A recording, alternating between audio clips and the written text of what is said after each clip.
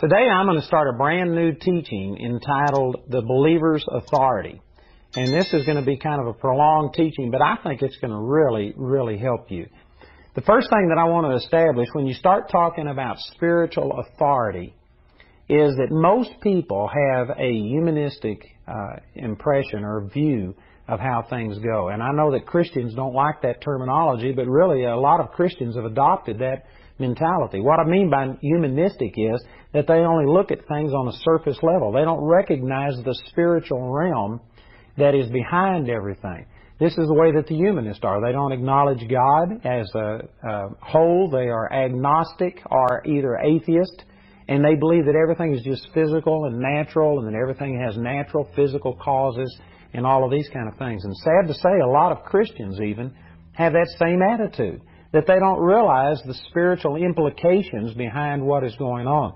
But this very first teaching that I'm going to do is just to underscore that we are in a spiritual war. There is a battle raging every single day in the spiritual realm for your heart, and of course the hearts of every single person, the hearts of society, the whole world as a whole. But God is trying to influence people and draw them towards righteousness, towards Himself, living consistent with Him so that the blessings of God can manifest in their life. And Satan has an all-out war going, trying to steal the hearts of men away from God so that he can pour his trash and the corruption that he has into their life.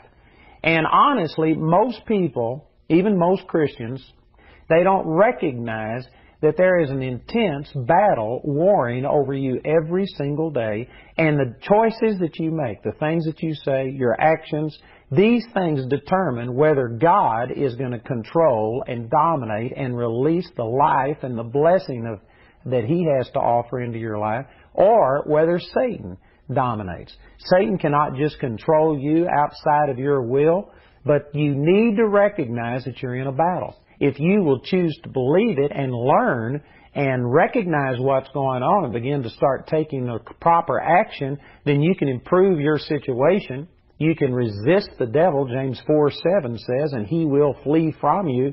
But if you aren't resisting, then your passiveness doesn't mean that the battle isn't raging. It is raging. It just means simply that you aren't going to be winning. Satan is going to be beating you in this area. So I think that this teaching on spiritual warfare, this whole teaching on the authority of the believer, is going to be something that's going to make a huge difference in your life. There's a lot of scriptures on this, but here's one in Ephesians chapter 6. And in verse 10, it says, "Finally, my brethren, be strong in the Lord and in the power of His might. Put on the whole armor of God, that you may be able to stand against the wiles of the devil. For we wrestle not against flesh and blood, but against principalities, against powers, against the rulers of the darkness of this world, against spiritual wickedness in high places." Now this terminology here where it talks about we wrestle against principalities, against powers, against the rulers of the darkness of this world, against spiritual wickedness in high places, this is referring to demonic powers. There is like a chain of command. There's an authority structure in the demonic realm, apparently, and this is listing these different levels. But notice that it says here that we are wrestling not against flesh and blood. There are many people that honestly just don't recognize that much of the stuff that goes on in your life is not just human. It is not just natural. People are being influenced and controlled by the devil. Now, in this series, we're going to talk about a lot of different things, and we're going to eventually talk about Satan's power, about how we have authority over all of these kind of things. I'm not going to get into this right now, and I'm not going to get into this thing about are people possessed or oppressed or depressed. I really believe that most of that is useless to be able to debate that. In the Greek, in the New Testament, when it says that a person was demon-possessed, if you look it up in the Greek, the word literally means demonized. It just means that they were under the control of the devil. And this thing that Christianity has tried to make about are you possessed or oppressed or depressed or whatever, it's really not there in the Scripture. The fact is that people are being influenced and controlled and used by the devil. They really are. And I think that this needs to be said because there's a lot of people that honestly believe that all the demons are in Africa. that they're over in some third world country, but I guarantee you there is an abundance of demonic activity. And what I'm trying to say through all of this is that we just look at a lot of things as being natural, a lot of the things that happen during the day to tick you off, to come at you, and things like this. We just look at it as being normal, natural, and we don't recognize that there is spiritual influence behind it. If we were to adopt the mindset that this is talking about right here and recognize that it is not a physical battle. It's not that person that sits next to you at work. It's not your neighbor. It's not your husband or your wife and all of these things that are really coming against you, but they can be influenced and inspired and used of Satan to come against you. If you were to recognize that, it would make a huge difference in the way that you respond. For instance, one of the ways that this has worked in my life is that, I get a lot of hate mail. I get people criticizing me because of the things that I say. And there was a time that, honestly, I took these things personally, and I thought, why is this person so upset at me? And I just looked at it on a human basis and always tried to deal with this. But, I've come over a period of time to recognize that Satan is the one that's trying to get my attention off of what God has told me to do. And I just recognize that Satan is using some person to come against me. And because I look beyond the person and don't take it personally, as if this person is just put out with me, I look beyond that and recognize that Satan is just trying to use them to gain an inroad into my life. It allows me to put it into a different perspective and deal with it differently. I don't take it personally. I've actually had some people come against me. People who are friends of mine who have done some pretty mean things, have done some things to me. And you know what? I am able to look right past that, forgive that person, recognize that they are coming from a position that they had a sensitivity in some areas. Satan took advantage of that and just used them. And I've been able to totally look beyond them, recognize what Satan is trying to do, and not be angry at this person, not be bitter at them, totally walk in forgiveness. When they do turn around and they do recognize what has happened, I've been able to just completely establish a relationship with them again because I was recognizing that it wasn't just that person, it was just Satan trying to get at me. I know some of you may not agree with this, but here is where the Lord asked His disciples, this is Matthew chapter 16 and verse 15, He said unto them, But whom say ye that I am? And Simon Peter answered and said, You are the Christ, the Son of the living God. And Jesus answered and said unto him, Blessed art thou, Simon Bar-Jonah, for flesh and blood hath not revealed it unto thee, but my Father which is in heaven. You know what Jesus is saying is that Peter didn't say this just from his own human understanding. This wasn't a conclusion that he came to and arrived at on his own, but he was under the influence of his heavenly Father. The Holy Spirit had given him this, and it was supernatural revelation. But I want you to notice that it says in verse 21, it says, From that time forth began Jesus to show unto His disciples how that He should go unto Jerusalem and suffer many things of the elders and chief priests and scribes and be killed and raised again the third day. Now this is the same day, just moments after Jesus had asked, Who do people say that I am? And they gave these answers, and He says, But who do you say that I am? And Peter, inspired by the Holy Spirit, led, controlled, being given inspiration by the Holy Spirit, said, You are the Christ, the Son of the living God. And in just moments after that, Jesus began to say that I'm going to be led to Jerusalem. They're going to take me, they're going to kill me, and I will rise again the third day. And this same Peter, who had been inspired and controlled by the Holy Spirit just moments before, it says in verse 22, it says, Then Peter took him and began to rebuke him, saying, Be it far from thee, Lord, this shall not be unto thee. In other words, he did not want to even consider the thought that Jesus would be taken and killed. And he apparently missed this statement that Jesus made, that He would be raised again on the third day. He didn't even listen to the rest of the thing. He just stopped right there and He said, This be far from you. This is never going to happen. I'm going to stand here and the rest of us, we will defend you, but we are not going to allow this to happen to you. And look at Jesus' response in verse 23. It says, He turned and said unto Peter, Get thee behind me, Satan, for thou art an offense unto me, for thou savorest not the things that be of God, but those that be of man. Jesus had commended him just moments before for saying, you know what, this isn't just from you, Peter, but this is the Holy Spirit. My Father, through the Holy Spirit, inspired you and gave you this revelation. And then in just moments he turns around and he calls Satan by name and he says, get thee behind me, Satan, showing that Satan was speaking through Peter. This was not something that was coming from God. This was inconsistent with the will of God, and Peter was being inspired and controlled by the devil in the things that he said. Now, that's a pretty strong statement. And you know what? There's a lot of people that honestly, they just think this is a little bit over the top. They think that, you don't need to respond to people this way. But I can guarantee you that there are times that Satan is speaking directly to you through people. He is using people to get at you. And, of course, they may be unaware of the fact that they're being used of the devil. I'm sure that Peter was shocked when Jesus turned around and said, get thee behind me, Satan. I'm sure that shocked him. I'm sure he was hurt. He was probably offended at this. But you know what? There's times that you've got to do things like this. Now, again, you could misunderstand what I'm saying, and you could go over the top and go around. Anytime anybody's saying anything that disagrees with you, turn around and rebuke them and tell them that they're of the devil and being used of the devil. That's not what I'm saying. But I am saying that Satan uses people, and here is a scriptural example of it. And if you're ignorant of that, and you just take these words, then you are going to think, well, man, I must be wrong because I really respect this person. And look, there's 3 people today that have said the same thing to me. You need to recognize Satan can use people and speak through people. Let me give you an example of this. I hate to share this. I get rebuked a lot, and people misunderstand what I'm saying.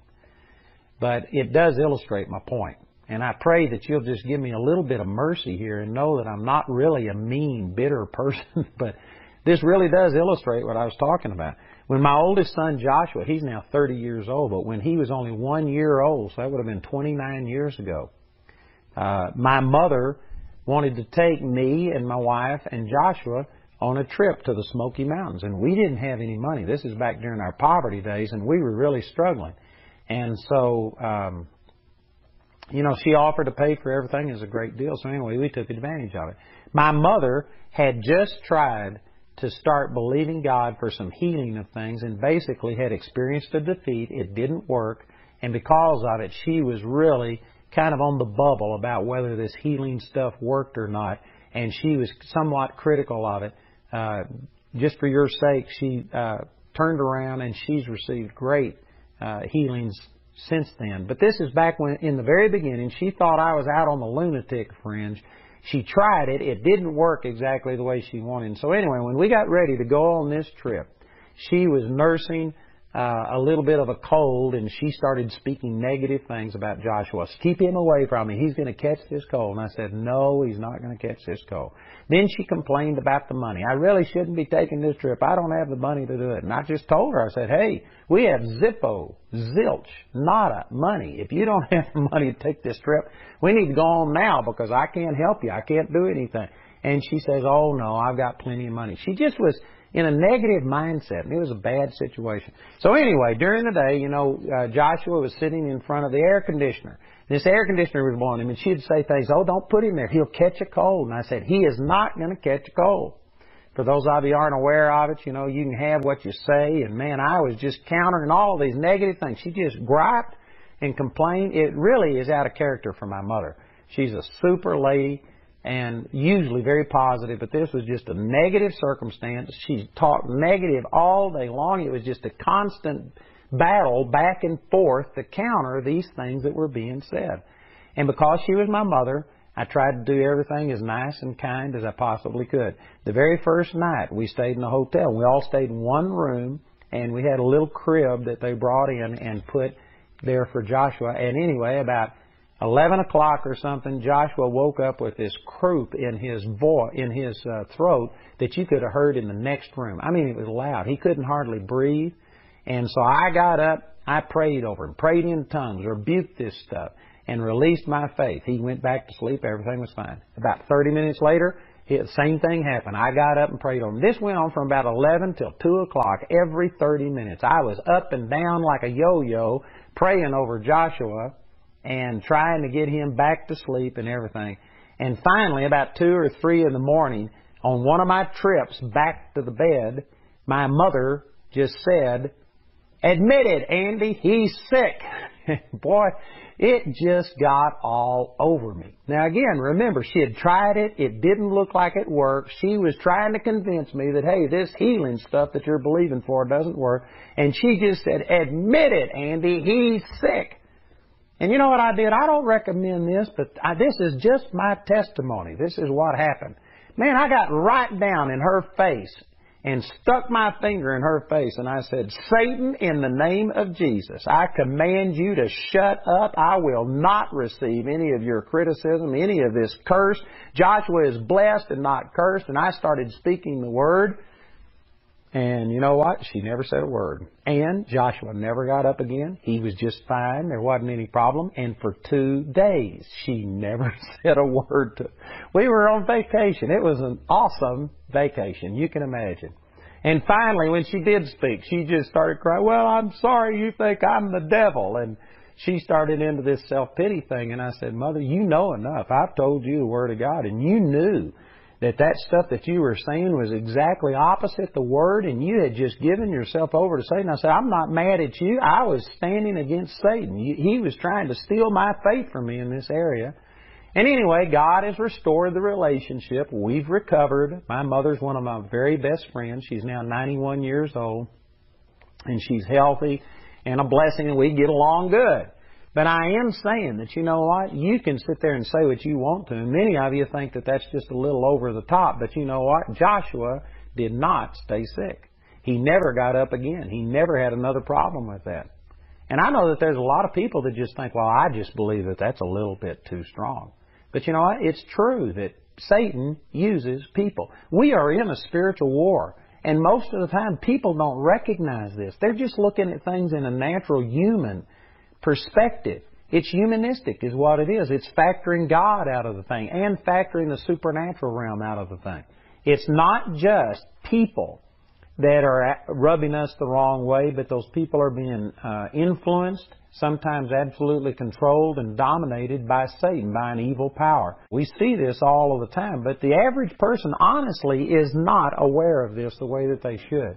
They just aren't realizing the spiritual dynamics behind things. And to me, it has helped me to be able to handle opposition when I realize that it's not God that does these things.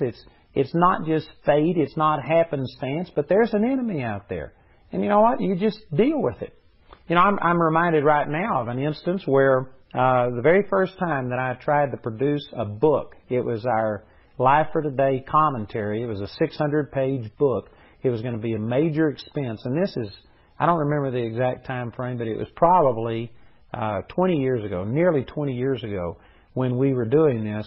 My ministry income was so low that to come up with a $40,000 or $50,000 dollars to print a book was like 2 or 3 months worth of income for me. And I mean, it was really stretching me to the max.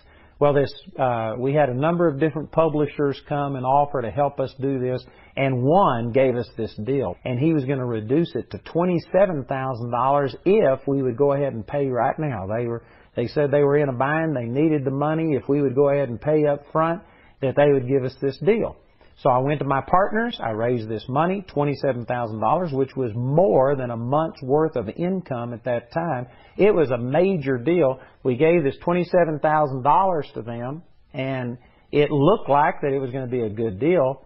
And within a month or so after we did that, it turned out that the salesman took our money, not only mine, but Charles Stanley, Nicky Cruz. There was a number of people that got burned by this same guy. He took all of this money and ran with it, and of course we lost our money. And I can remember the day that my manager came to me, told me what had happened, and said, this salesman just took our $27,000. We're going to have to come up with an additional $45,000 in just the next week or so to be able to make this thing work. Altogether, over $70,000. You know, I looked at him, and my first reaction was, shock, like, is this really true? And then there was a tinge of just wanting to take this guy that stole the money from us and just beat the snot out of them. I guess I just might as well be honest and tell you that's how I felt. But again, it's the same principle that I'm talking about here. I recognize it's not just a person who did me wrong. You know what this was? It was Satan. It was Satan trying to get at me. It was Satan trying to steal from me. It was Satan that had come against me and had done all of these things. And this verse just immediately popped into my thoughts here in Proverbs chapter 6. Let me take the time to turn over here and find this. If you catch a thief, he has to restore sevenfold or give all of the substance of his house to repay. And because I recognized it wasn't just a person who came against me and stole $27,000, and ultimately it was going to cost me like $70,000. You know, because I saw that it wasn't just a person and I recognized that there was demonic things going on behind it, then my first reaction, I mean outside of just these thoughts that I had, but within seconds after getting this news, I said, this is the devil. I didn't get mad at the person. I said, it's the devil stealing from me. I have caught him. He's a thief. He has taken from me, and I'm demanding it back 7 times. And immediately I took a piece of paper and began to multiply 7 times 72,000 or whatever that was. It came out to $490-something thousand. And instead of being depressed, angry, hurt, shattered, all of the things it could have been, I mean, I was dancing and praising God and saying, hallelujah, this is awesome. $490,000 I'm getting back this year.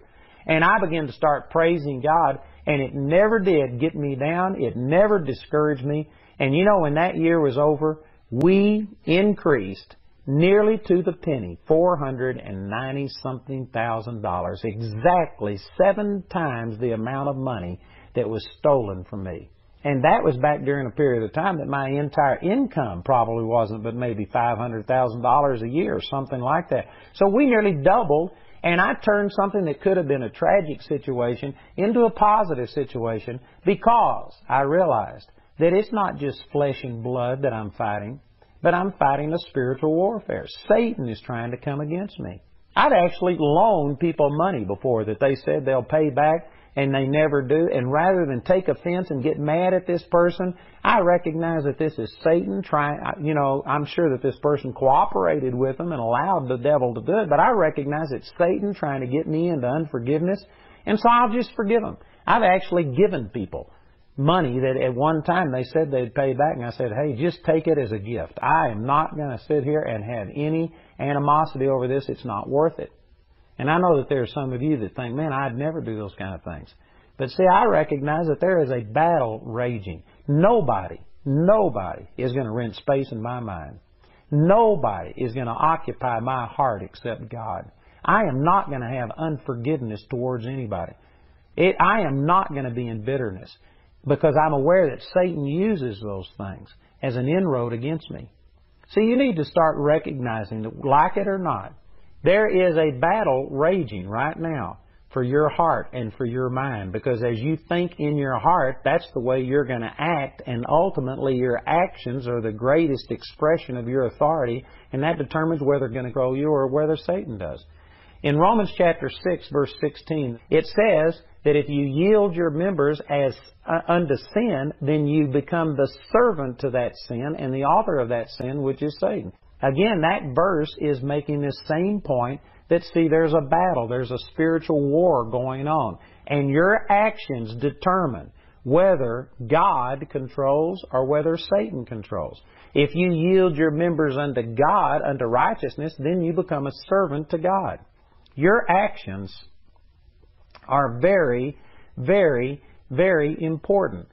And see, most people recognize that actions are important as far as the physical realm goes. You know that if you do something wrong and if you get caught, say for instance, if you go speeding and you get caught, well then there's a physical consequence. It may cost you money, it may cost you points and things like this. You could have a wreck. There are physical things, and people recognize this. We recognize sometimes that when we talk about people that we could hurt that person's feelings, and that unbelief and strife can do damage to people. And most people recognize things on this surface level.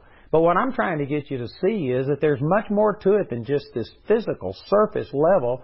There are spiritual dynamics that are going on.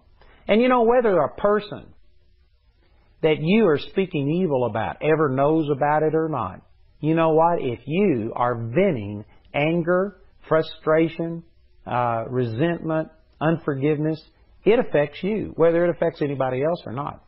I've actually heard people before in traffic, you know, I won't mention names, but I've got some people that I know, in-laws, that they are very vocal sometimes when people cut them off in traffic. And I've said something before, and they say, they don't know what I've said. They didn't hear me. Well, see, it doesn't matter if the person ever hears you or not. If you get angry and bitter, you may not recognize it, but you have just yielded yourself to Satan. Satan is the one who has us respond these kind of ways. And again, Romans 6:16, know ye not that to whom ye yield yourselves servants to obey, his servants ye are, to whom ye obey, whether of sin unto death or of obedience unto righteousness. If you give place to that anger and bitterness, it says in James chapter 1 that the wrath of man does not work the righteousness of God. It will not accomplish the righteousness of God. You aren't going to accomplish God's purposes by you getting in the flesh and getting angry and losing your temper. That's not the way that it works. And so whether the person ever hears you or not, it is having an effect on you. You know, there was a guy that I led to the Lord one time, and this guy really was genuinely converted, and he came a long ways, and he was doing pretty good. But he was an upholsterer. He upholstered cars. And he was working on this one car. It was an old car that he was trying to restore. And I don't know exactly what had happened, but I went over to his house. I knocked on the door, and I knew that they were supposed to be there, but nobody answered the door. So I walked around the corner of the house into the backyard, and he had no car out there that he was working on. And as I came around the corner of this house, I heard this profanity, screaming and yelling, and this guy had a fence post and was beating the fire out of this car and using profanity and just saying things about that car. He was blasting this car. And anyways, I came around the corner. Here I was, the pastor of the church, come walking around the corner. This guy sees me and he stops, and I guess he must have got a twinge of conviction.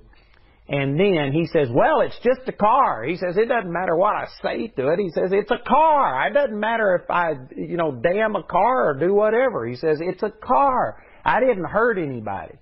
And what I had to tell him was that it doesn't matter if it's a car. It doesn't matter if it's your dog. It doesn't matter if it's a tree you're mad at. It doesn't matter what it is. If you are giving place to anger like that and venting this stuff, Satan jumps on that like a chicken on a June bug. I guarantee you Satan is going to take advantage of things like that, and it opens up a door into your life that allows Satan to come to steal, to kill, and to destroy.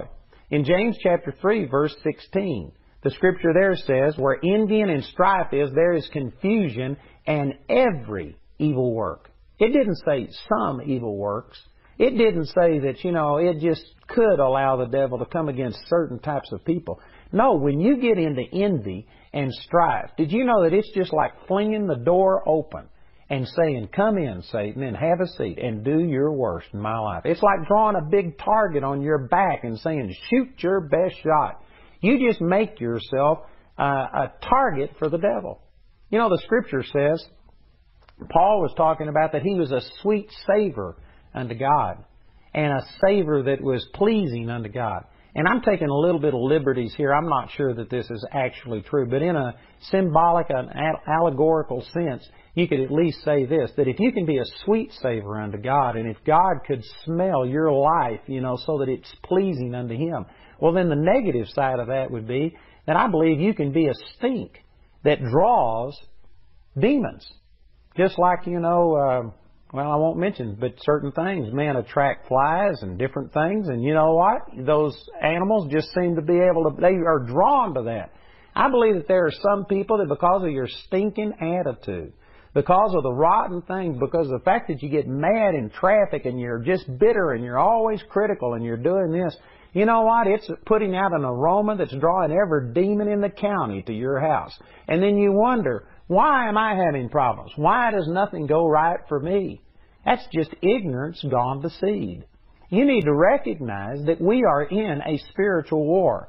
And your actions and your thoughts these kind of things are either releasing the power of God in your life or they are releasing the power of the devil.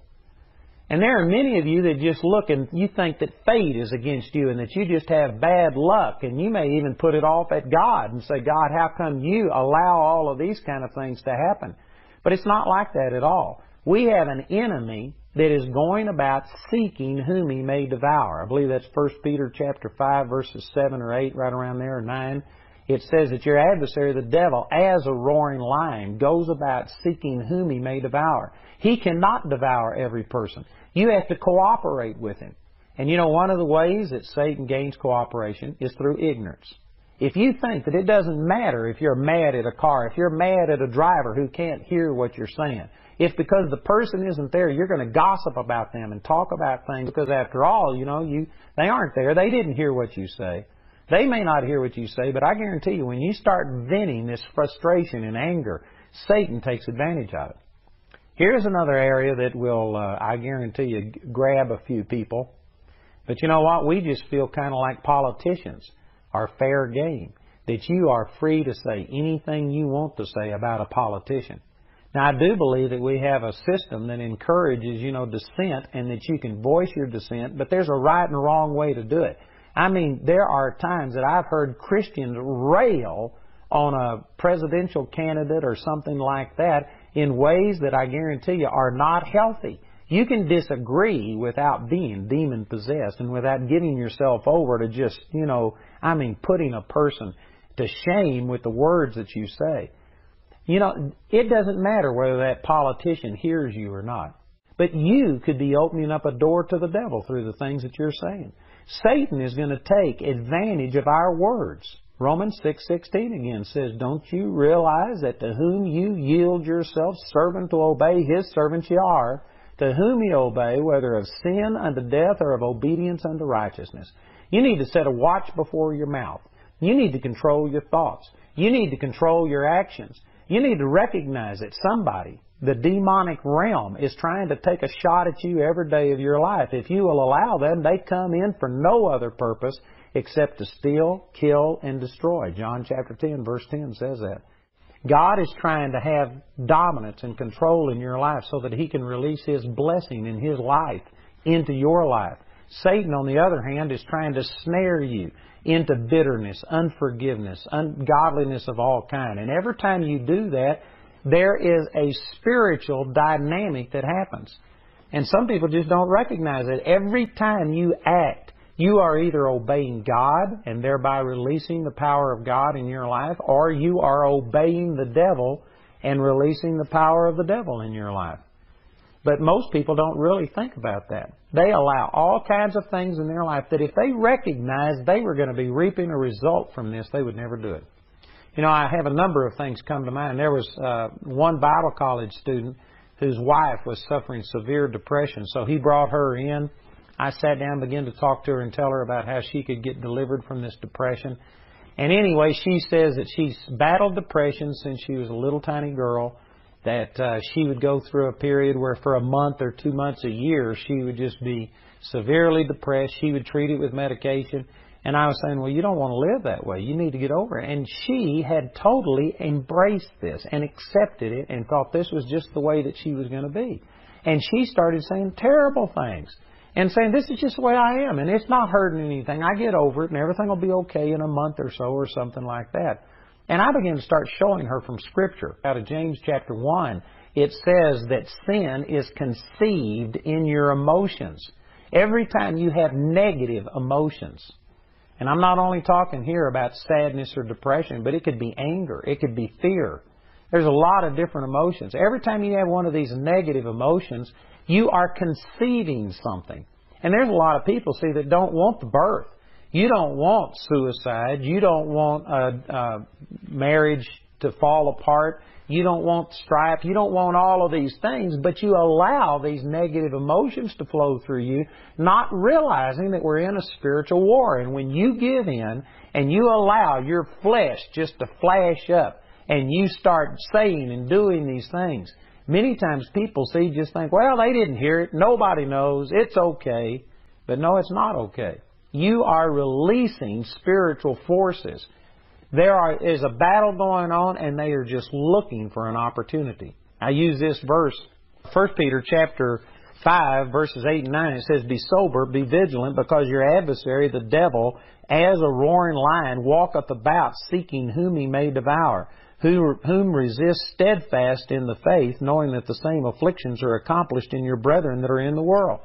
Satan is going about seeking whom he may devour, and he can't devour just everybody. If he could, if Satan was the one that was in control, if he just could do whatever he wanted, I can guarantee you every single person watching or listening to this broadcast would be totally devastated, because that is his will. It says in John chapter 10, verse 10, that the thief, talking of Satan, comes only to steal, kill, and destroy. That is what he wants to do. And if he had his freedom, every person would be totally devastated. There would be no good anywhere. But see, God has a will. And the other part of that verse, John 10:10, Jesus went on to say, "But I am come that you might have life, and to have it more abundantly." Jesus is trying to release life into you. Satan is trying to steal, kill, and destroy anything good that you've got. And they are both willing and able to move and to manifest those things in your life, but the determining factor is you. And see, if you would recognize that this battle is going on, and that today, the things that you say, the decisions that you make, everything that you do is either going to empower God to release His life into you, or it's going to empower Satan to just suck from you the life that God has already given you and steal, kill, and destroy. If you were to look at things that way, it would make a difference. And yet most people disconnect what is happening in their life from their own choices and from their own actions and try and blame it on fate or whatever. You know, I remember an instance where I went to a church, I won't mention where this was, but it was a church that believed God could heal, but didn't believe it was God's will to heal every time. And they had just recently, within the last 6 months, started saying, no, it's God's will for every person to be well. So this was a brand new step of faith for them. The people in the congregation were beginning to hear the Word, and they were beginning to start believing God for things. And 2 days before I arrived in that church, they had a funeral for a 17-year-old boy. He had been in a coma for, I think, 6 weeks, and the entire church had fasted and prayed, trying to implement the things that they were being taught, that it was God's will for this boy to be healed, and he went ahead and died anyway. They had the funeral just 2 days before I got there. And so there was a tremendous amount of conflict, turmoil, questions in that church. And when I came there, I went out with the parents of that child that died for the first 3 days that I was there. I went out and ate with them every day after the morning meetings, trying to figure out exactly what had gone on. And these people, because everybody had given their best, they had prayed, they had fasted, they had done everything that they knew to do, and yet this boy had died, many of them were beginning to back off what the Word said and just say, well, maybe it's not God's will to heal every time. And I told them, I said, nope, that's not true. And they said, well, then what's the problem? I said, I don't know what the problem is, but I can guarantee you God's Word says that it is His will for you to be healed. He's already done it. And as I talked to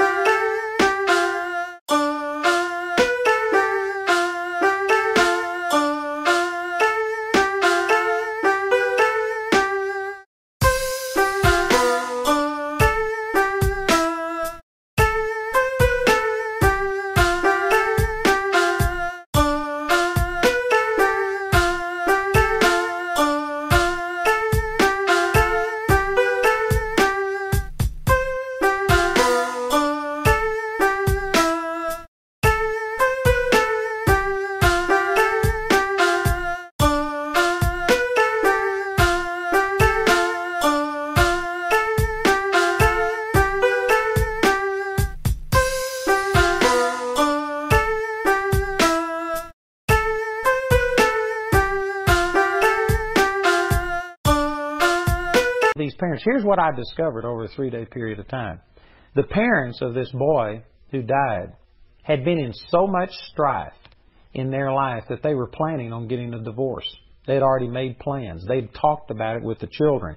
And because of that, there was a lot of strife, a lot of hurt, a lot of emotion in that home. And the morning that this tragedy happened with this boy, the mother had had an argument with the boy and said she hated him. And she says, "Get out of my house and never come back again." And she probably didn't mean what she said. She was saying it out of the heat of an emotion. I guarantee you, kids can get on your nerve. Amen. I've raised some kids, and I tell you, raising kids is harder than raising the dead. Amen. It's true. So I'm not sitting here trying to condemn her, but I'm saying that she said, "Get out of my life, never come back again."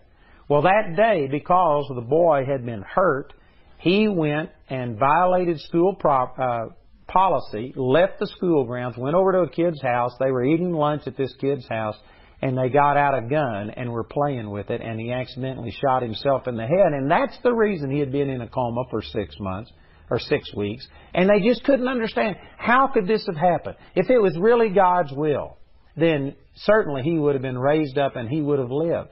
And they didn't understand. But see, the Bible says in James chapter 3, verse 16, where envying and strife is, there is confusion and every evil work.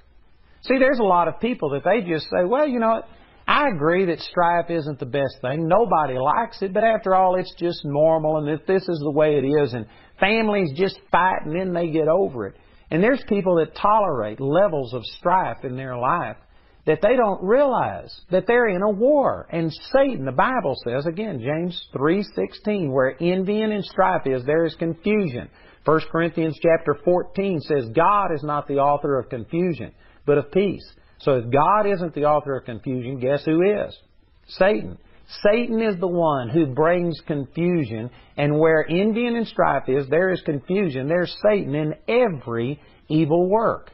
You just fling a door open to the devil, and then don't be surprised if you see somebody die, if you see sickness, if you see poverty, if you see tragedy come, because Satan jumps on things like that. He uses it in your life. What I'm trying to say is that, you know what, we are in a spiritual battle, and you cannot afford the luxury of strife. You can't indulge it. See, people who think that way and think, well, you know, a certain amount of strife, it's just normal, it's the way you're supposed to live. No, that's not the way that God created us to be.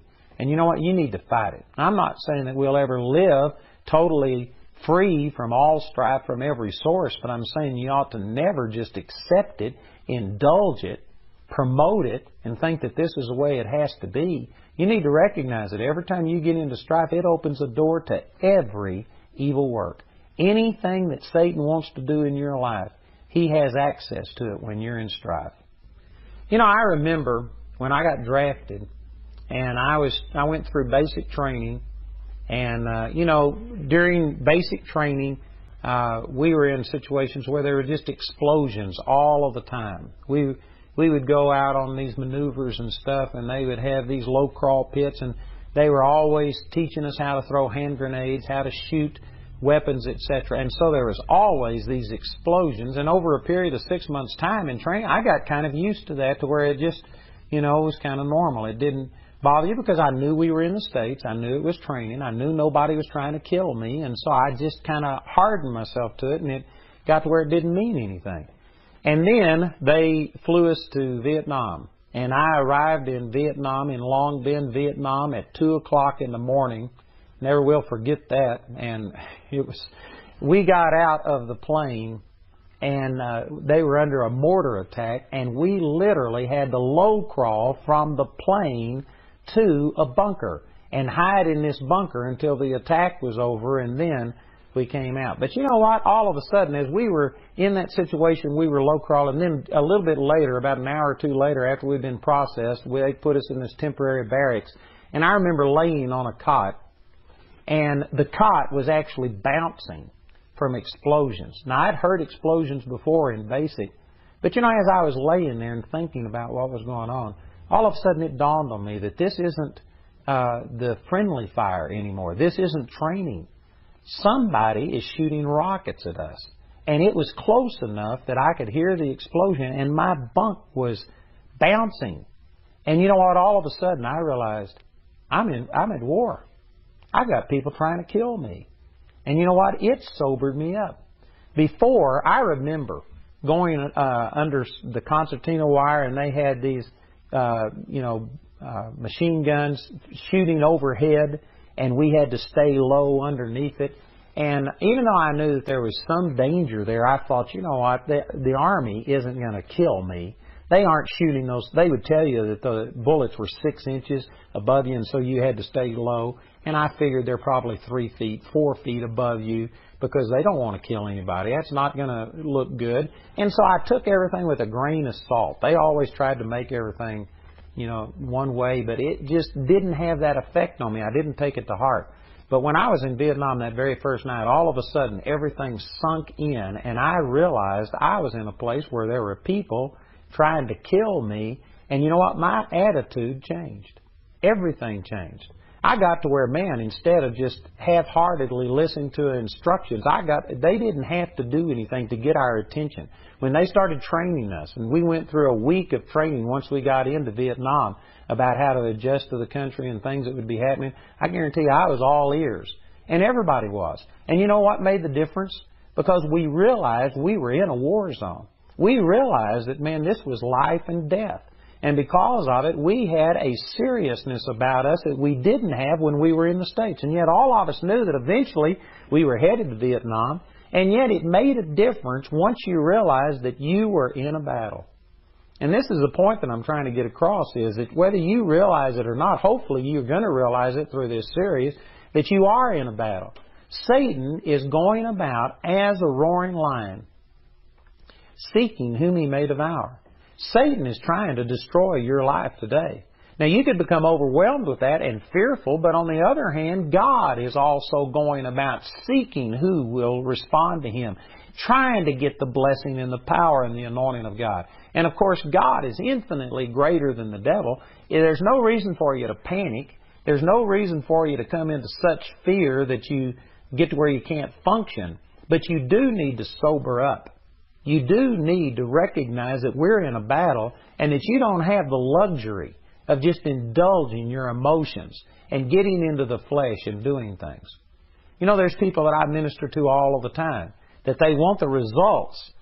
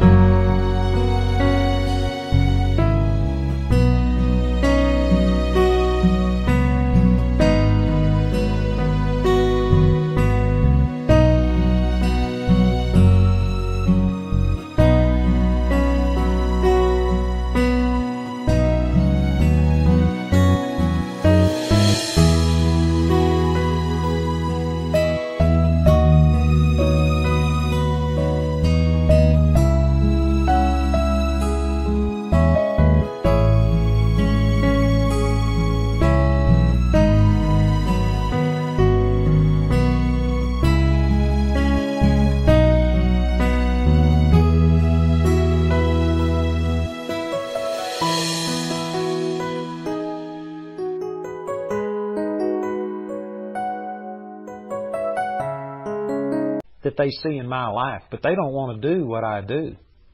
Man, they want to sit down and watch as the stomach turns on the television and indulge themselves. They watch X-rated, R-rated things, and they indulge emotions and feelings that I would never indulge, because I recognize there is a spiritual battle going on, and if I ever open up my heart and begin to start allowing those kind of things to come into my mind and into my heart, Satan is going to take an advantage of that. So I live a very restricted life. I reject a lot of things that other people do.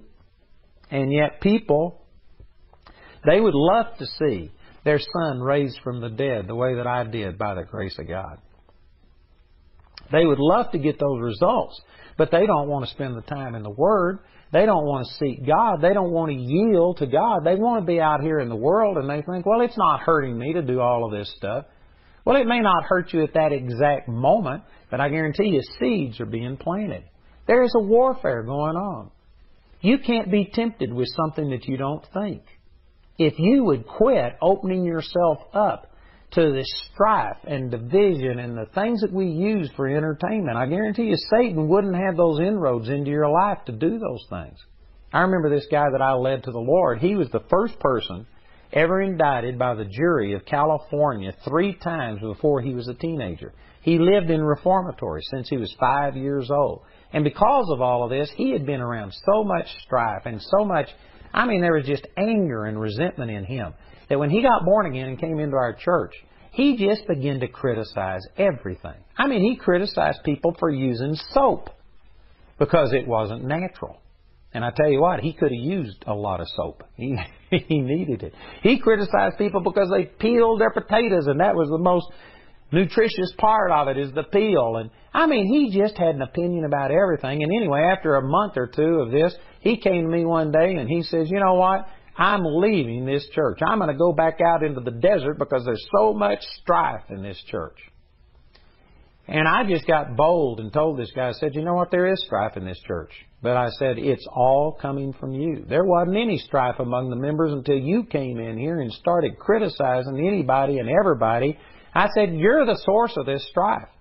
And I wasn't sure what his reaction was going to be, but praise God, he had a good reaction, and he responded by saying, "I didn't realize it." And I said, "You didn't realize it when you're over here and you go in and you rag on people and you criticize them over everything that they do, that people aren't going to like that?" And this guy just sat down and he told me that he was the first person indicted by the California grand jury 3 times before he was a teenager, etc. Told me his background. And he says, "I guess I didn't realize that was strife. I just thought it was normal." He says, "If you were to tell me to act healed when I feel sick, I could do that because I felt healed before. But," he says, "when you're telling me to walk in love," he says, "I don't guess I know how to do it. I have never felt love." And I just had to take this guy and start teaching him through the life of Jesus what it's like to love people. But I'm using that to illustrate a point. Some people have come from a background where screaming, yelling, and doing things may just be natural to you, and you may think, well, this is the way families are. Well, there's plenty of families like that, but that's not the way that God made us to be. And again, James 3:16, where envying and strife is, there's confusion in every evil work.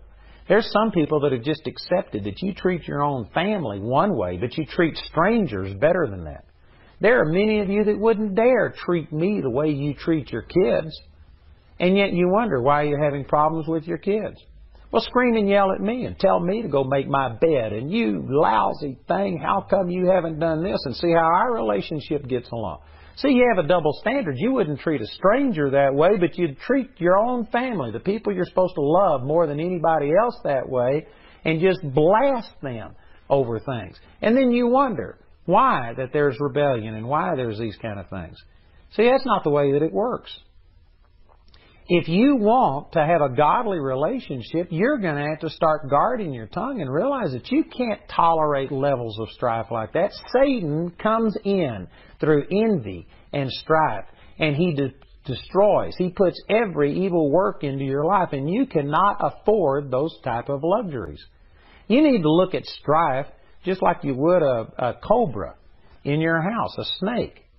I can guarantee you there's many of you that would not allow a snake just to live in your home. Maybe it'd go hide somewhere in a heating vent or someplace, and you may not see it for a week or a month. But if you knew that it was in that home and it was lurking there, I guarantee you there are some of you ladies that you would just say, "That's it. I don't care if it takes a year, 5 years, or whatever, but you're getting that snake out of here. I will not live in the same house with a cobra that's on the loose." It may not be an immediate threat at that exact moment, but you'd never know where it was. You just wouldn't live that way. And yet I can guarantee you strife is more deadly than a snake ever thought about being. You need to get out of this complacency and recognize we're in a war, and we cannot tolerate strife, unforgiveness, sexual immorality. There are some of you who look at pornographic things and you think, well, I'm never going to act it out, but you just are into pornography. Every time you do that, you are releasing spiritual powers into your life. You are giving place to the devil that I can guarantee you is going to cost you something. It'll take you further than you want to go. It'll cost you more than you want to pay and keep you longer than you want to stay. You need to resist this stuff and recognize we are in a spiritual war. You aren't on R&R, rest and relaxation. You aren't back in a secured area where your actions don't count. Every one of us are exposed to the forces of the devil every single day. And you know what? He will take advantage of the things that you do. It says in Ephesians chapter 4, verse 27, it says, neither give place to the devil. What that's saying is that you are the one that gives Satan the inroads into your life. And how do those kind of things happen? Well, they happen through our actions, through our thoughts, through the things that we say and do. Your emotions can give Satan place. And there's a lot of people that just every once in a while, they just feel like you ought to just give in. It would feel good to just have a pity party, to get in and just let your guard down. I felt like that before. You know, I remember when my youngest son had died, my oldest son called me and told me that he was dead, and immediately my wife and I agreed, and we spoke our faith and commanded him to come back to life. And as we got dressed and headed into Colorado Springs, during that period of time, you know what? I had negative emotions. I felt like just, man, how long can you stand? How long can you be strong? Every once in a while, you just got to run up a white flag and let it out and gripe and complain. I felt all those kind of things. But you know what? I'm aware that we're in a battle. And I'm aware.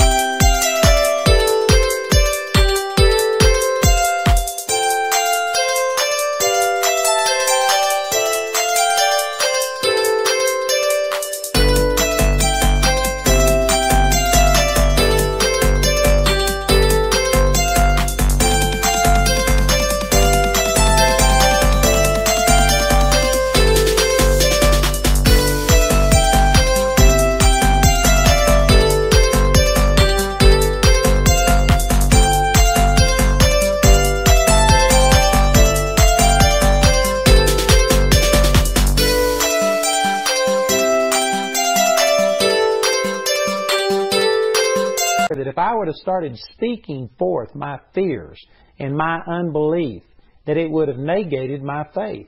And so instead, even though I felt like just, you know, saying, well, we lost this one, we're beaten, let's give it up, let's quit.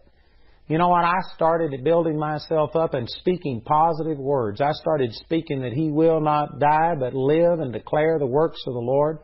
And praise God, to the glory of God, when we got into Colorado Springs, after 5 hours of my son being dead, he rose from the dead.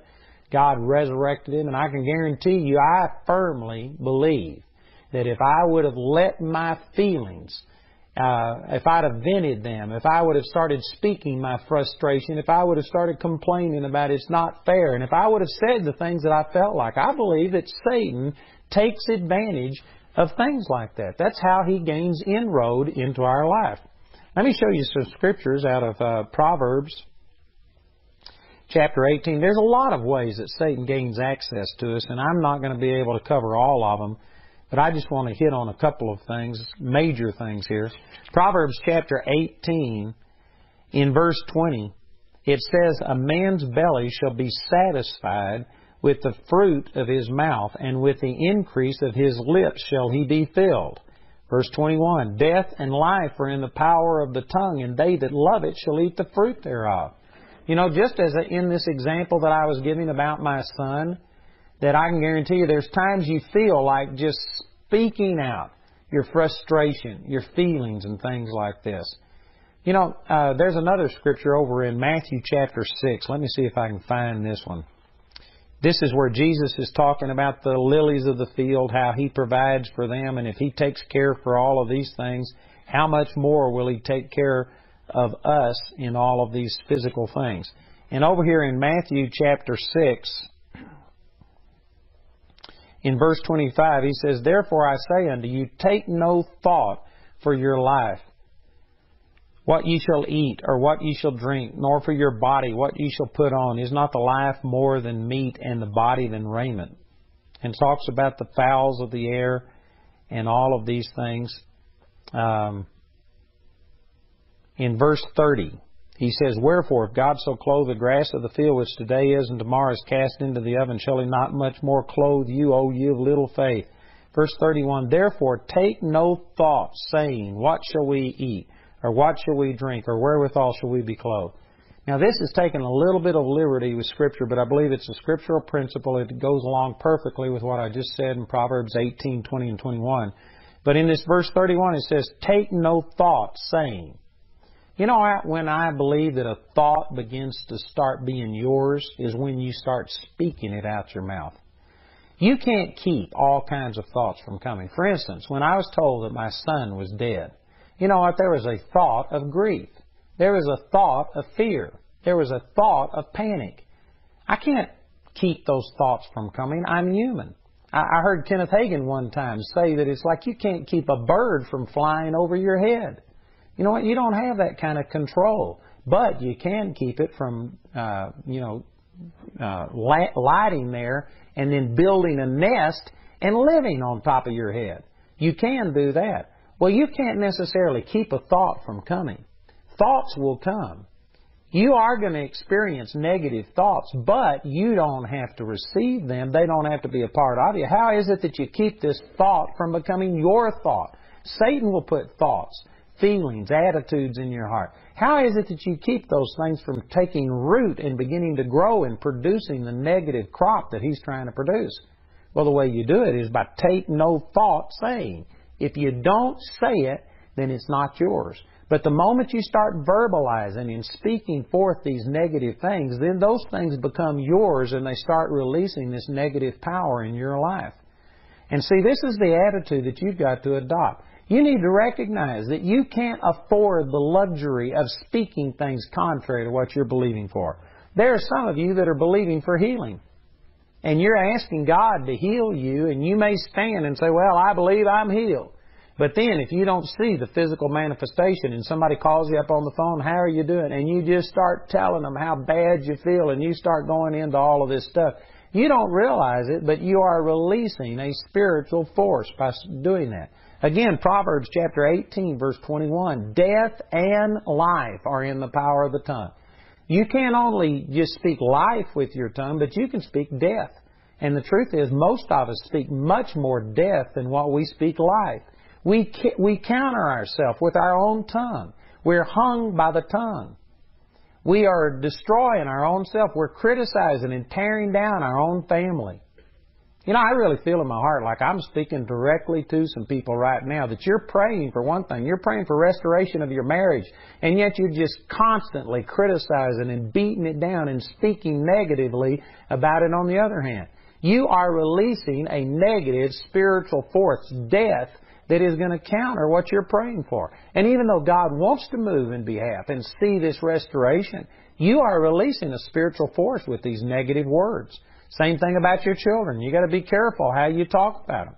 Again, I don't believe that it's wrong for you to state a fact. If somebody asks, don't sit there and say everything is perfect when it isn't perfect. You can say, "Well, you know, there's some problems, but," and then you counter it with what you're believing for. Really, it just all depends where you put your but. If you say, "Well, here's a problem, but everything's going to work," well, then that's okay. But if you state and say, "Well, I'm believing God for a miracle, but," and then you start examining and explaining all of the bad things, you have just destroyed what you're trying to accomplish. So it really does matter where you put your but. That may sound kind of strange, but I bet you'll remember that, amen.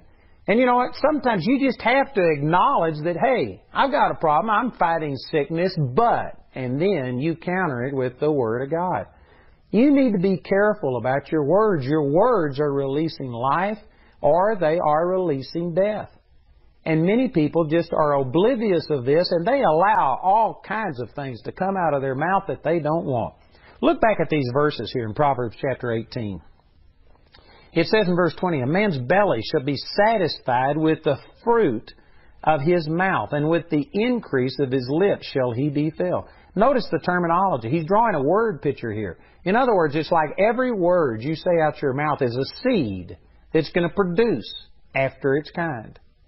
And if you are speaking griping, complaining, and just negativism, did you know that that's going to produce fruit, that you are going to wind up eating those words?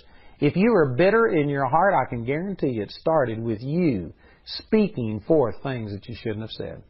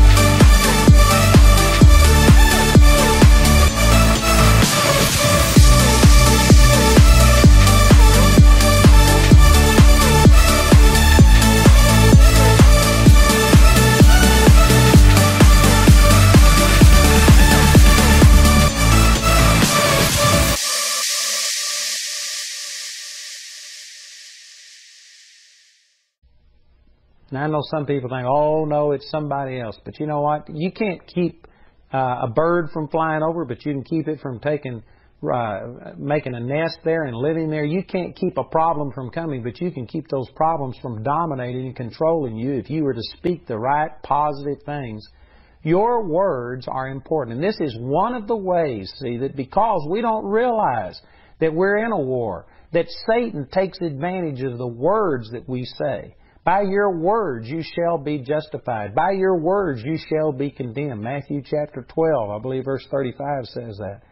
You don't realize how important the words are, and so we speak forth just foolishness, silly things, unbelief things, things that allow Satan as a roaring lion to just devour us because we let down our guard.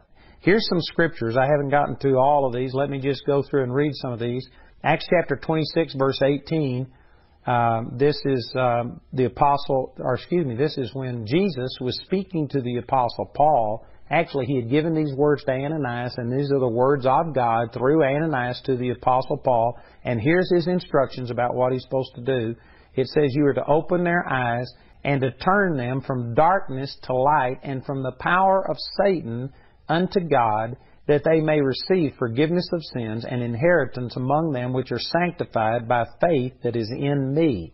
Now notice here the Lord was saying through Ananias that you were supposed to go preach the gospel, and as you do, turn these people from the power of Satan unto God. Now see, there's a lot of people that don't really recognize Satan is controlling and operating in their life. They just think that it's circumstances, fate, luck, the way that things have happened. This is making it very clear that they have been under the influence of Satan. In Ephesians chapter 2, verse 1 and 2, there it talks about that we were by nature a child of Satan before our conversion, and that we were under his control and under his dominance. 2 Corinthians chapter 4, verse 4 says, in whom the God of this world hath blinded the minds of them that believe not, lest the light of the glorious gospel of Christ, who is the image of God, should shine unto them. This is saying that before a person is born again, Satan blinds them to the truth, to the truths of the gospel. Did you know that Satan is actively at work in this world today to harden people and to blind them towards the things that would open them up to the truths of God? I guarantee you it is not a passive battle. Satan is actively pursuing and trying to destroy people. And one of the reasons that he's made the inroads and that he's got the control that he's got is because as a whole, even the church doesn't really recognize this warfare that we're in. They really don't. You know, I'm on television, so therefore I'm not against television. But I'm telling you that television as a whole is one of Satan's greatest tools because Christians are plugged into it. And of course, non-Christians listen to it probably even more so than Christians do. But we are just being fed a steady diet of homosexuality, sexual immorality, violence, all kinds of things, strife, hatred, sarcasm, things that are just being, I mean, it's like sewage and it's being poured right into our homes. Satan is using it. God can use television. I don't believe that television in itself is immoral, but a lot of the stuff on it is. And I'm telling you, Satan is using these kind of things to destroy people. There's some of you that may go watch X-rated, R-rated movies and just allow yourself to open yourself up to lust, which I guarantee you is Satan's tool, not God's tool. And it's amazing how people just think, oh, I can watch this stuff and it doesn't affect me. I believe it's 1 Corinthians chapter 15, verse 33 that says, be not deceived. Evil communications corrupts good manners. If you say, well, oh, I can watch this stuff and it doesn't bother me, then according to that scripture, you're deceived. You may convince yourself that you're not being influenced and polluted by it, but I guarantee you the Bible says, don't be deceived. Evil communication corrupts good manners.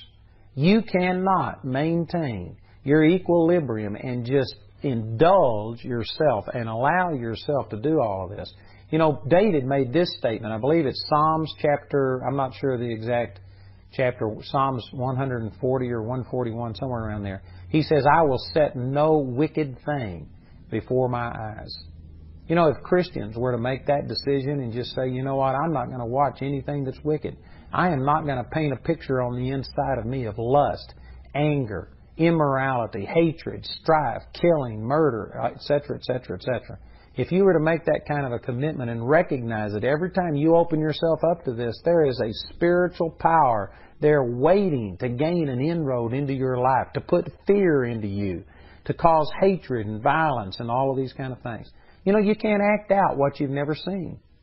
One of the reasons we have so much violence in our society is because we have so much violence on television and movies and things like that. One of the reasons we have so much immorality today is because we have so much immorality on television. I tell you, there's a relationship, and you have to have your head in the sand not to be able to see it. There is a battle raging, and everything that goes on is either going to release God's power into your life or it's going to release Satan's power into your life. This is saying that the God of this world has blinded the minds of them that believe not. Satan is an active force. He is at work He is out to steal, kill, and to destroy. He's going about as a roaring lion, seeking whom he may devour. And you just putting your head in the sand and saying, nope, I don't believe that we're in a war, and I'm just going to continue on. It's not going to change the situation. It just means you're going to be destroyed. It means you're going to be one of the casualties of war. I tell you, the truth is we are in a spiritual war. And it's to your advantage to wise up, to realize it, and begin to start training yourself and get in and fight this battle. Ephesians chapter 2, verse 2 says, wherein in time past you walked according to the course of this world, according to the prince of the power of the air, the spirit that now worketh in the children of disobedience. If you aren't born again, you definitely are one of these children of disobedience. And there is a spirit at work on the inside of you, is what this verse is saying. Even if you are born again and if you aren't obeying and following the leadership of God, there is a spirit at work on the inside of you. And that's just what the Scripture says. Colossians chapter 1, verse 13 says, who hath delivered us from the power of darkness and hath translated us into the kingdom of His dear Son. Some people don't believe that there is a kingdom of darkness, a power of darkness. And so therefore they don't appreciate totally what Jesus delivered us from. But this says that we were under the power of darkness and we've been delivered from it. I tell you, Satan is an active force that is at work in the world. Colossians chapter 2 verse 15 says that Jesus spoiled principalities and powers. He made a show of them openly, triumphing over them in it. By saying this, it establishes that there are principalities and powers and that they are at work and that you do have to deal with them. I've already used Ephesians chapter 4 verse 27 says, neither give place to the devil. That puts responsibility on us. You, by your actions, by your thoughts, by your words, are either giving place to the devil or giving place to God. Man, that is just such a profound truth. And it's amazing to me how people disassociate their actions with the results and just think that there's no correlation. They don't have a clue why it is that Satan is destroying them. I hear people all the time giving me this sad story about I just don't understand why the devil is after me, and they are just, living a life that is in opposition to God. I remember one time I had a horse that a guy came out to shoe, and this guy went to church with me is the reason I asked him to come shoe my horse. And as he was shoeing my horse, we were just talking. And anyway, he got to talking about his girlfriend. I'd seen him with this woman at church, and I thought it was his wife. And he just kept talking about his girlfriend. And the way that he talked about her, it led me to believe that they weren't married. And so finally, I just asked him, I said, are you all married? And he said, oh, no, we're just living together. He said, we think it's really wisdom. We've had so many friends that have gotten married and then they get divorced. And so we've been living together for 6 months to see whether, we should get married or not. And I said, I thought you said you were a Christian. And he says, well, I am. I got born again about 4 or 5 months ago. And I said, don't you realize that this is contrary to what God says? And this guy may have lied to me, but I don't think he did. He was brand new Christian and he was just totally ignorant. He says, you mean God says something about just living with the person before you get married? And I began to start sharing the word with him. And he says, well, we love each other and we're going to get married and so it'll be okay. And I began to explain to him, I said, you don't realize, it doesn't matter what's going to happen in the future. I said, right now, you are living in a way that exempts you from God's power. You have yielded yourself to Satan. You are in violation of what the Word says, and by doing so, you have released demonic power in your life. I said, Satan is just having a heyday with you. And as we began to talk, he began to open up his heart. Usually it takes 30 minutes to shoe a horse. It took 3 hours to shoe this horse. This guy just was soaking it up, changed his life. He moved out, and they straightened their act up. See, some people think, well, it's nothing wrong with this. There is something wrong with it. God told you not to do it, and for you to disobey God and to go out and do something else opens up a door to Satan. It does not mean that God doesn't love you. It doesn't mean that God's mad at you. Sometimes, because it's been presented that way, people have, come against these standards and says, man, the church is wrong to tell you that you're terrible and God doesn't love you because you've shacked up with somebody. That's not what I'm saying. God does love you, and He wants better for you, but by you violating God's instructions, that means that you're automatically obeying the lust of your own flesh. You have thrown open a door to the devil, and Satan is going to come in and eat your lunch and pop the bag. You don't want that. You need to get out of that. You are in a spiritual battle, and you cannot afford the luxury of just ignoring the instructions that God has given you.